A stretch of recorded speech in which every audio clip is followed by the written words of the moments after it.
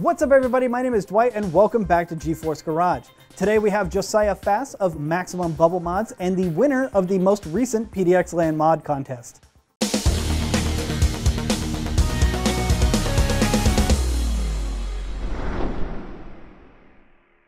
Welcome Josiah to GeForce Garage. Congratulations on winning PDXLAN. Thank you so much. So what did you bring us here today? I brought the Galaxy box. Nice. So what was your inspiration for this build? I really like building PCs for my family. So the last mod was for my father, which was Spirit of Motion.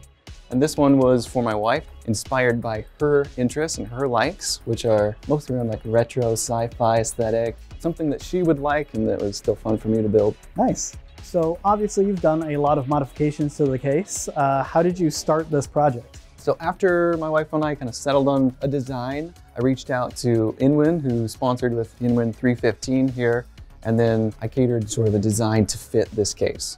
So was the idea always to hide the hardware? The design is definitely catered to her, right? And she is less interested in the hardware and the specs. So yes, almost like a diorama or a little art piece that could sit there on her desk as a functioning computer was the goal with this build. Gotcha. I can only imagine how difficult it would be to work with fiber optics and everything. Can you tell me about the process of how you went about actually hiding all the hardware? The fiber optics was the most difficult part of the build. There's almost 400 fiber optic wires that make up that background. I cut to fit a piece of 1/4-inch thick acrylic, heated that and bent it to hug around the motherboard and the water cooling parts behind all of that. So I hand drilled almost 400 holes along that piece of acrylic, threaded through all of those wires, put a little glue around each one of them, which turns out hot glue melts fiber optics. So glue choice and learning from that as I went was difficult. But then painting it all and then cutting them flush so the light would come through, and then the routing it. Took several attempts, but it came out really well and add some movement to the case. And speaking of movement, you have a little figurine kicking her legs perpetually. How did you go about doing that? It all started with the actual spaceship that she's sitting on. I went with a Founders Edition 3080 Ti because the board on those is small on a small water block. So I could sneak that into the spaceship and left just enough space on the top of the spaceship that I'm able to run 2 little piano wires in Teflon tubes to the back of her knees, where there's joints, and those wires run around to the back of the computer to a servo that's programmed with a microcontroller to oscillate and give her legs just a nice slow kicking motion, kind of like old school animatronics or armature wires and that sort of thing.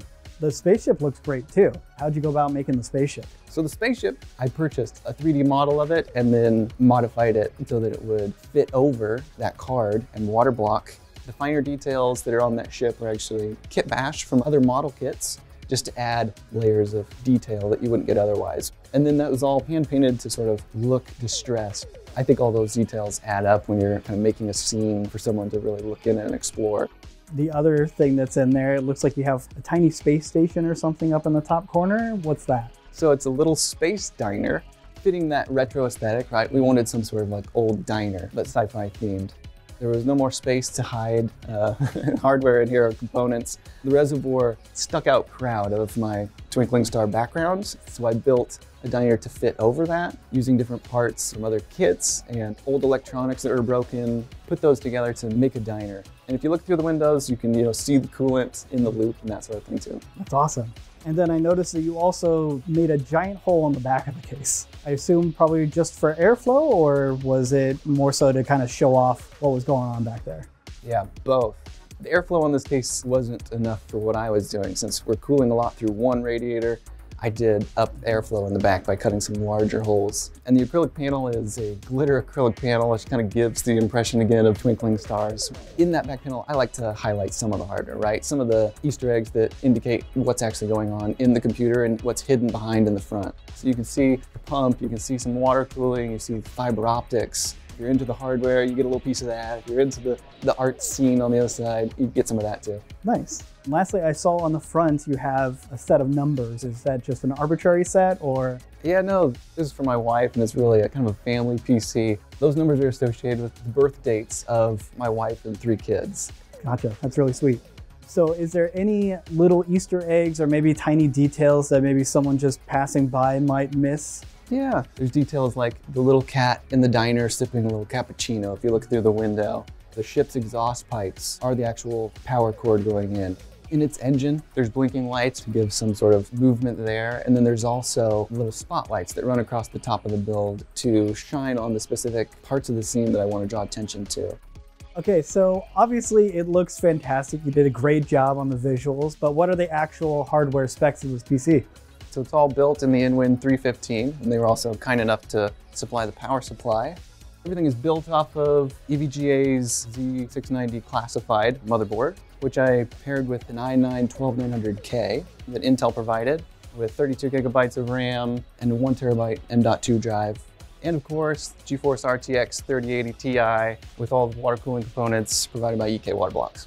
Well, thank you very much for bringing in your PC. We appreciate having you. Yeah, it was a lot of fun. Thanks, Josiah, for coming around. I can't wait to see what you're going to bring to PDXLAN next year. If you guys enjoyed this video, hit that subscribe button, and I'll see you for the next one.